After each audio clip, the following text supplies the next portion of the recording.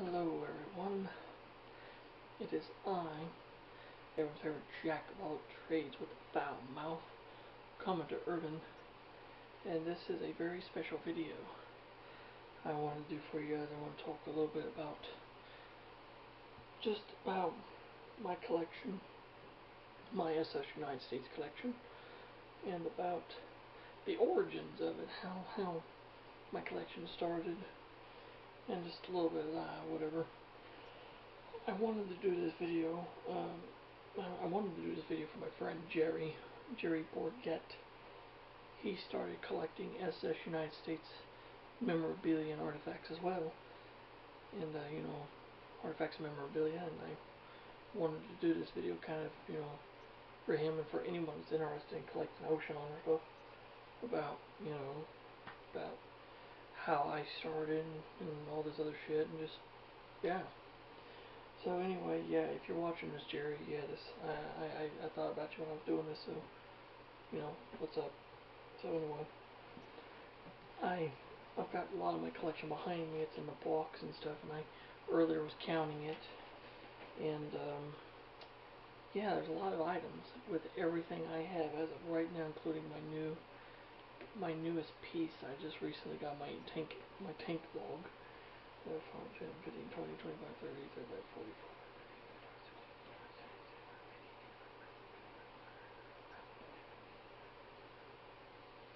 137 pieces. I'm not kidding you. Literally, I've got it all tally marked on this thing here. As I was looking at each piece, I was tally marking it. 137 items. I started this collection probably, I would say, late 2009, early 2010. I would probably say around late 2009, because it actually started by accident. The collection started by accident. But, before I explain about that or whatever, you guys know, since I'm talking about the United States, here's a new drawing I did. Human form of the SS United States. Yes, I know. She's a lovely lady. She's a beautiful lady, because she's a beautiful ship. So, anyway, the whole starting, anyway. Tuesday, November 17th of 2009, the local paper was published of the Herald Times, and on the front cover, there I am. I make front page news, guys, and I'll find it. Anyway, see, there's my story about me building the SS United States. It says go to heraldtimesonline.com/video to see a video of Alan Urban showing his model of the SS United States. That's on YouTube, and it's got like over 2,000 views on it. So if you guys want to see that, you can. Anyway, it was because of that article in this paper where I got the first item. It was donated to me by an older couple that was living in Bloomington. Right here it is. It's a dinner menu from the ship from June the 19th of 1968, and they put it in a note. And inside the note, I'll read it to you real quick. It says, "We're very pleased that you want the SS United States menu to include in your special collection." Well, at this time I didn't have a collection. The only thing I had was my fucking 7-foot model, but okay. "The replica of the ship was amazing. Your attention to detail and creativity are impressive. You may be interested that we sailed on the second deck toward the stern, while our dog was happy in first class. Good luck in your future endeavors, the Keenans." And I remember the lady who wrote the article brought this by the school one day, and she said that they donated this to me, and I thought, wow. And this was the very first item I ever owned. Okay. And at this time I was like, holy crap, something from the United States. I didn't think you could get stuff from the United States. This was before I met my good friend Russ Willoughby, and he was the one that opened my eyes to the chaos behind me. But before I go any further, I made a joke. Okay, I made this funny fucking joke, And you could probably take it sexual. I didn't mean it to be sexual, but then I guess it turned sexual. I said the United States was a very racy ship. She was a very fast ship. And my friends were like, what do you mean? I said, well, on her maiden voyage, she stripped across the Atlantic. She stripped. If you think of racy, fast, like racy, fast women, you know, just strip at a moment's notice, start fucking. No, that's not what I meant by she was stripping across the Atlantic. No, the United States was, she was stripping paint. Because if you look in this picture along the lower flank, paint stripped right off. And there's another picture I want to show you guys that's in the book, The Only Way to Cross, that shows this very, very well. The paint right here when she's being tied up at Le Havre, France. See all that paint that peeled off of her? That's what I meant when she was stripping across the Atlantic. Her paint stripped off of the lower bows as she, you know, flew across the North Atlantic on her maiden voyage.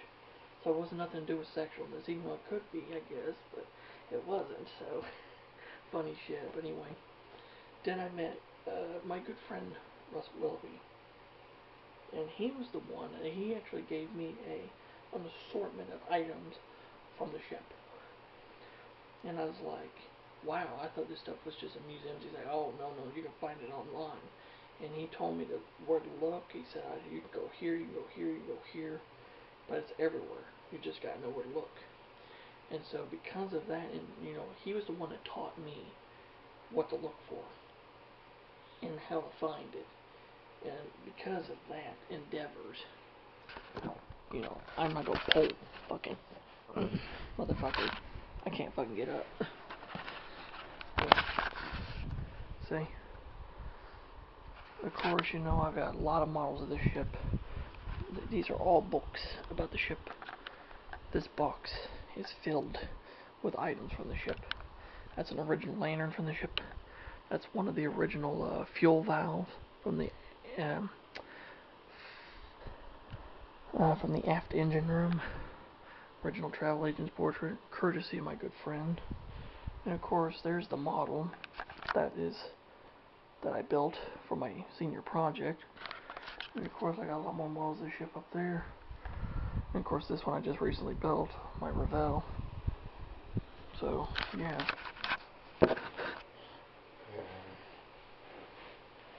So, I've been collecting this shit probably for well over a decade. I got 137 fucking items. And it's took me over a decade to get what I got. Now, I'll give you guys a few bits of advice. It doesn't matter if it's the SS United States or any other ocean liner. The first thing you want to do is you want to pick a ship you want to collect stuff from. Make sure it's something a little bit affordable.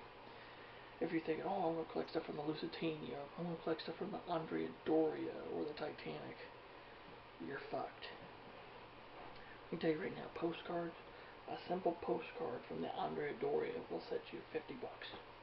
Just a postcard. So, you're fucked.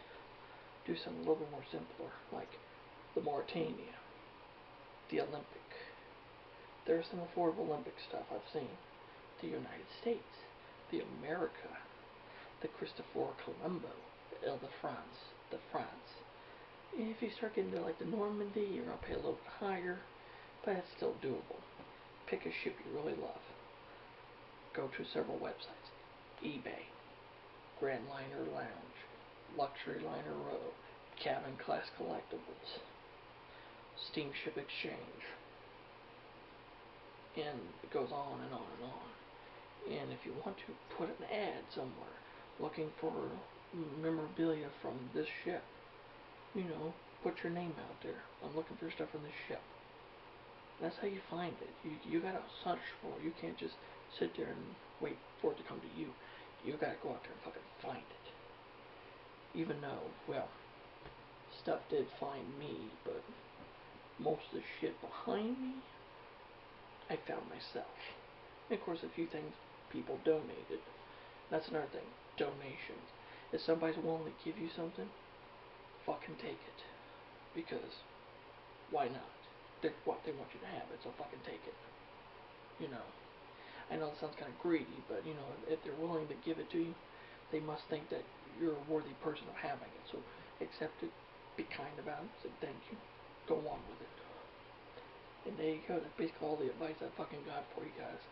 It's not that hard. Oh, and one other thing. Make sure you use your common sense. Study the ship. Study everything that was used on board that ship. And so when you look at stuff, you know it's actually from that ship. Because, you know, some people could fuck you over. They could fucking screw you over. Make sure you don't get screwed over. Do your homework. Do your research. That's what I do when I buy all this shit.